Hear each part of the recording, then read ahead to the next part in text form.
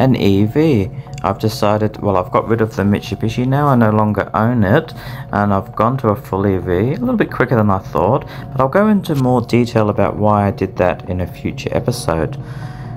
But this episode is all going to be about just the first impressions of it. Here is my first impressions of my new car.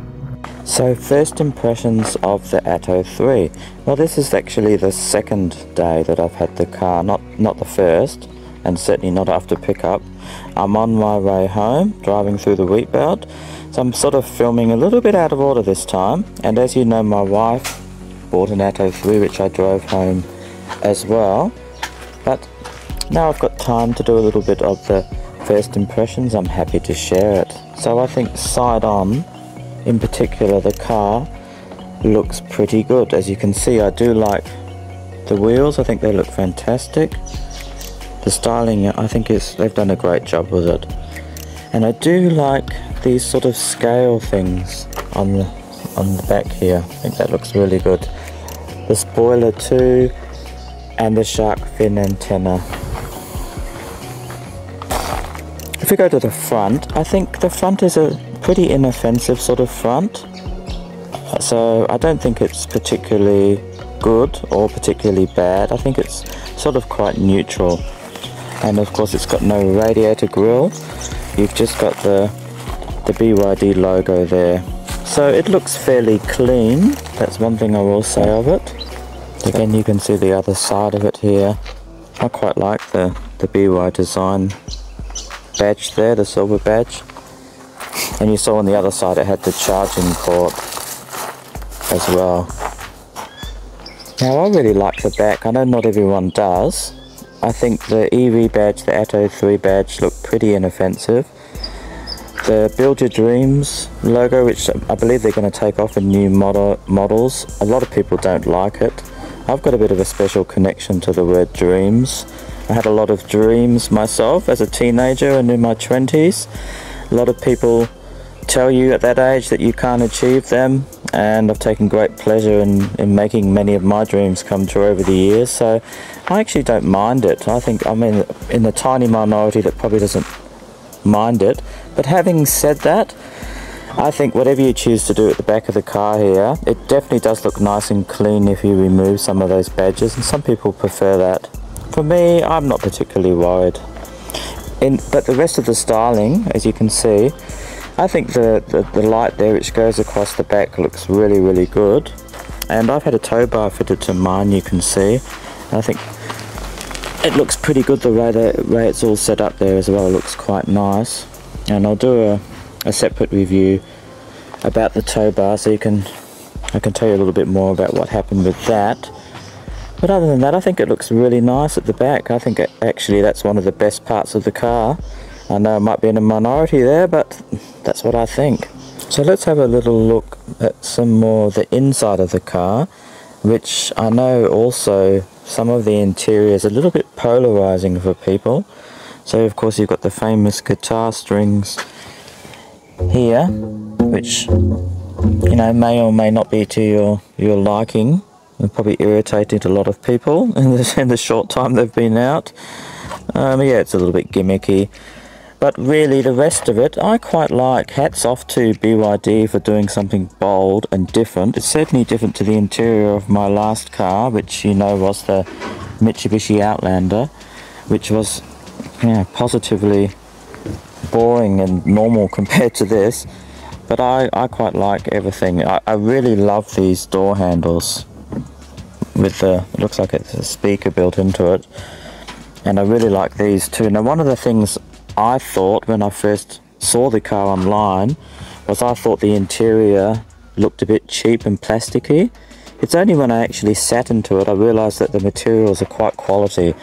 So I have mentioned this before in some of my reviews. I really think that the build quality is now rivaling the Japanese and the Korean. So you've got the lovely large touchscreen there, which I have to say the graphics probably exceed anything that Tesla's doing at the moment. I think it's a lot more vibrant than that. And you don't actually need to go into the touchscreen to open the glove box. Woohoo! Which is really great.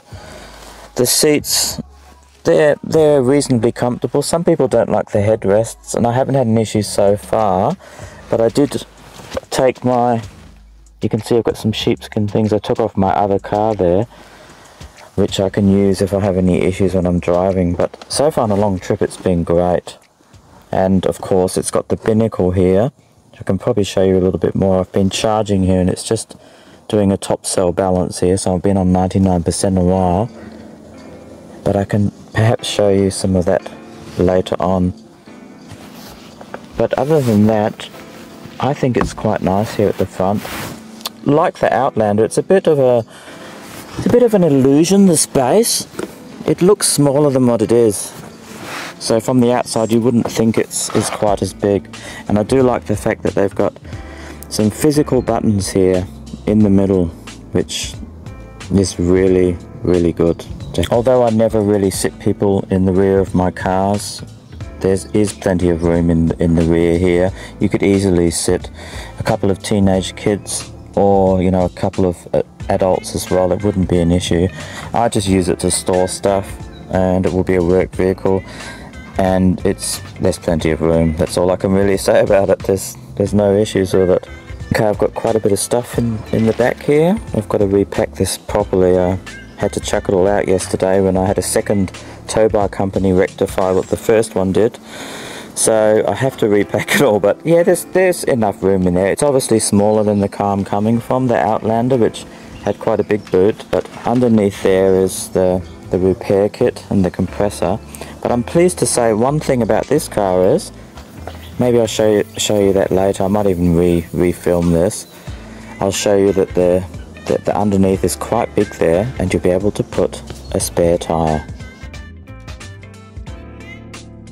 Right, and lastly, let's have a look in here. Now, the BYD doesn't come with a Frunk Atto 3. Normally, this is what you get.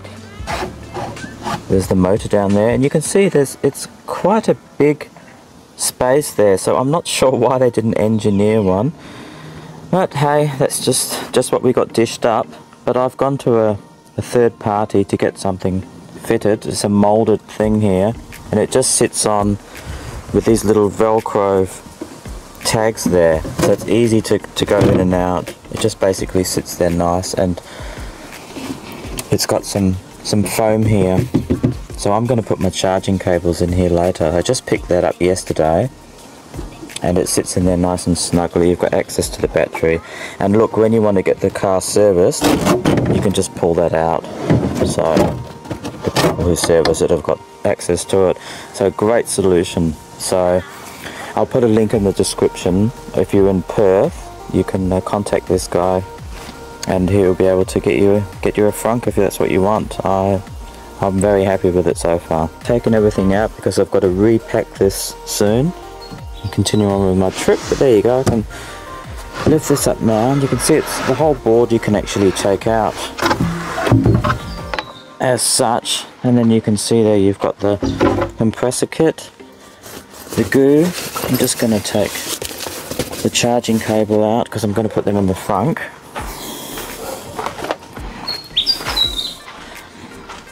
So I will do a video on it later, but this can all be taken out here, and you can fit in then a space saver.